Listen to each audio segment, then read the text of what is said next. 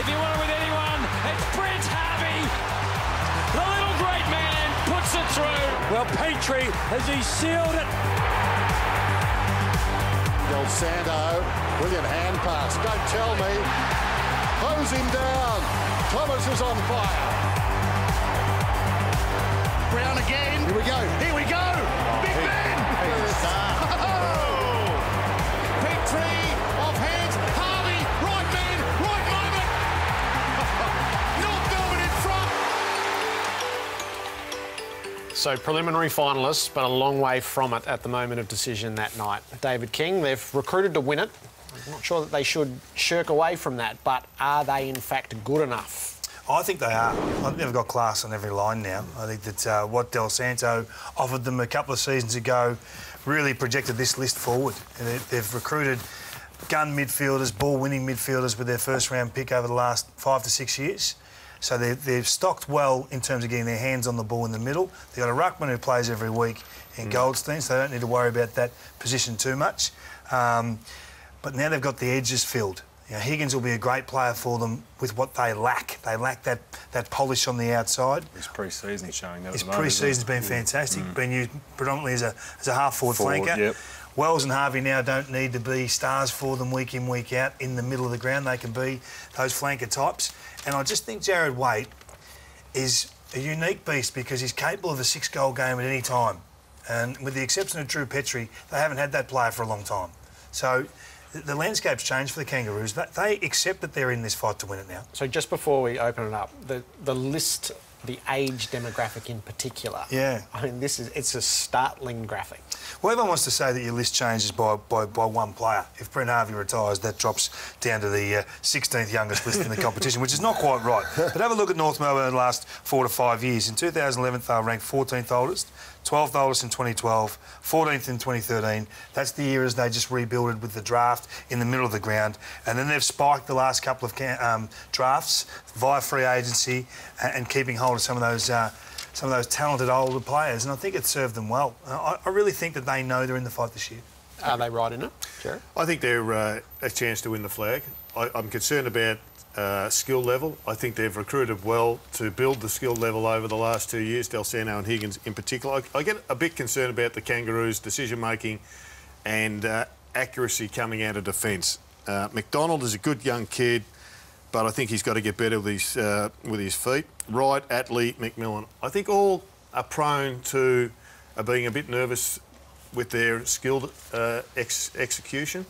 And if that's something that they can improve on, I think it's going to set them up well. I think they've got a decision to make up in the forward line, whether they go with Black or they go with Brown. It's a coloured decision, but a backup ruckman. Go with Brown. Or they go with Black. And I think if they decide not to go with Black, he goes then into the mix with Robbie Tarrant and Tippett as to whether or not he can play in the back half, because if they can get all those boxes ticked, there's not many that are missing from a flag chance. Well, Jared, that is my biggest concern is their back half. I look at their numbers last year in the finals, and we're talking about Thompson, who is a star. Ferrito's been a great player, but you put him on the big guys, they get goals kicked on them. You've kicked goals on them before. You know, you look at their final system, finals last year, Essendon, Danaher kicks 4 goals, he's a big bloke. Hawkins, you know, just about snatched the game away from them in a quarter, but he kicks 5. Then you go to a prelim final, their big boys up there kick 9 between them and take 8 contested marks. They get marks and goals kicked against them, unfortunately. But they've addressed it, haven't they, by experimenting with Tarrant? OK, now Grimer's out. So Grimer usually takes those. So you bring Tippett in. So like for Grimer like, hasn't been able to do it. To me, it's not a big loss. Let's be honest, because those numbers you're reading out there were Grimer's opponents. So I think it's... OK, so does Tippett... Can Tippett take over, or do they need both Tippett and Tarrant to be down there? Well, Tippett's put on about 10 kilo in one pre-season. So he's actually been groomed for that role. You had the same pre-season. I've had the same pre-season. I've actually got him covered by a couple. But Tarrant's the other one. We just haven't seen Robbie Tarrant play football. I want Tarrant down back. I think he'd be really good down back. We've seen his brother do it at Fremantle, play down back, and at Collingwood. I think he can work for them, but I'm questioning whether they need both of them down there. They need 2 big-bodied players down there. They love Thompson to play on the smaller players down there because he comes off and helps. Is he capable enough one-on-one in that big wrestle? Well, these are the questions they need to find out pretty quick because they're both inexperienced down there. So I'm not saying let's throw them down there, it's going to work. They might get absolutely belted from pillar to post in the first couple of rounds, it mightn't work. But I'm saying I think they need to try it because Thompson, Ferrito, Hanson's not a big key defender. So those guys get beat up by the big boys. Well, from what we've seen in the challenge, they've been pretty good. I think they've done the right thing. It's the box is not ticked yet because we haven't seen it through a season, but it's auguring pretty well for the Kangaroos. Brownie, I admire your stationary technique, incidentally. I think that's a beautiful setup. You've spent the highlighter really well in the first part of North Melbourne season. This is a searching examination that they've been handed in the fixture. Well, it is. We'll read the first 8 weeks out. Adelaide, Brisbane Lions, Port Adelaide, Geelong, Hawthorn, Richmond, Essendon and Fremantle. So that's the hardest start of any team in the competition. So we'll know. You might look at it and go, well, geez, tough start for North Melbourne. But if they're genuine grand final contenders, they've got to come out of that at least probably 5-3. Yeah. Maybe even 4 and 4's all right, year. but they've got to show their mettle. You'd like them to win more than they lose, just to show whether they can cope with the big boys, because they've got to be able to beat the boys. They feared the big boys last year. They beat all other top 5 teams last year. Well, and the thing is, they've got to go to the next level is their leadership, because against the poorer sides last year, they'd have bad games or bad quarters. To me, that shows a lack of leadership. Well, certainly a lack of experience when it comes to leadership. Can their leaders stand up? Now, we know Brent Harvey's got the experience, but I don't see him as a hugely vocal leader out there. Andrew Swallow's a leader, I think, leads by actions. He's won 3 best and fairest, and he's a fantastic leader. He's not a vocal leader. Can the Zeebles and the Cunningtons and the Gibsons, probably a bit much to ask for young McDonald in a second year, can they step up to the plate and arrest a slide? If they're having a bad 5 or 10 minutes, they get 3 or 4 goals kicked on them. Can they turn around really quickly and right the ship? Or are they just going to have a bad quarter where they get 7 or 8 goals kicked on them, and it can cost them a game and it'll cost them big finals? What will Jared Waite do for them? He's 7 times in his career he's kicked 5 goals or more. What will he do? Jared Waite is a great pickup, and I think he can get them to the next level. He can get them to a grand final if everything goes right. Takes the pressure off Drew Petrie, a bit like similar to what we spoke about at Geelong with Clark and Hawkins. Now spreads the defence, and obviously Drew Petrie's ageing a little bit, but they're both different players, much like Hawkins and Clark for Geelong are different players. So I think that bodes well. I think they've got good goal-kicking strength there, and of course Higgins will add to that as well. Daniel Wells played 10 games last year. We got good glimpses right at the end. What represents a dream season for him, Jared?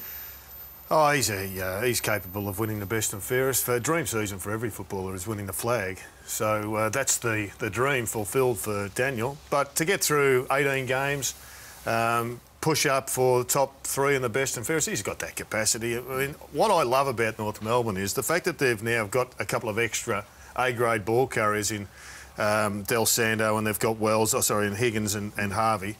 Higgins yet to be the A-grade, but potential. It allows Wells to get more freedom. And a free Wells is a match winner, and he's a great player to watch. I think Ben Cunnington's underrated as an AFL clearance player. He had a patch last year for a month where he was the best clearance player in the competition. Yeah, it didn't happen by fluke. This kid's fast-tracking to the pointy end of the elite in the competition. One of the best and fairest. But he doesn't get a lot of recognition external of the 4 walls of the Kangaroos. Well, Swallow doesn't get that either because they're in and under. They're the ugly players, they get it, they get on the boot and get it going tackles. Forward. Yeah, exactly. I think McDonald's the one that really could spike this year. He'll become a midfielder in time. Now, whether he plays half-back this year or in the midfield, he just could be that player you're talking about. What about Atley? You're a great fan, as am I, of Champion Data. Atley's stats tell you he's an inside mid, and yet he's playing as a kid, I'm saying. As an AFL player, he's a running half-back who I think doesn't do enough with the football when he gets the football. He has still got this other gear or two to go up, and if these gears all click in at the same time, look out Kangaroos. He's top 30 in the competition for ground ball gets in the back 50. He understands how to get his hands on the ball at ground level. Still hasn't got the confidence, which is remarkable, in his own skill set to put it to other teams. He does it at training, he embarrasses his fellow teammates, but he hasn't brought it to the table at the in-game, if you like. When that penny drops, and I think it's not too far away, then he'd become a goal kicker, he'd become a line breaker for him pretty quick. What do they do with Harvey? Do they play him in the middle, or do they play him more forward, or just do what they do? Let him go anywhere? He runs his own race pretty much, Boomer, doesn't he? He has done for a long time. I mean, the fact that he's still got leg speed is just incredible. Yeah. And he's got 2 more years left in him at the minute, the way he looks. Gets his 400th game this year. Look, he's been a fantastic player, but I think he'll be a quality half forward. If you've got Wells and Harvey on your half forward flanks, whether they choose to stay inside that scoring zone or push up and become extra on ballers, you have to go with them. Break their clearances apart a little bit with his leg speed, and you'd like him to just run straight through the stoppage, just to drag at least a tagger with him or to disrupt the opposition set up around a stoppage. I think he's still good for that. I'm a bit like the Steve Johnson theory. I would like to see him play forward more. You got Cunnington now that you're talking about is just about elite with his clearance work. Swallow that we know about. Del Santo they've got now around the ball.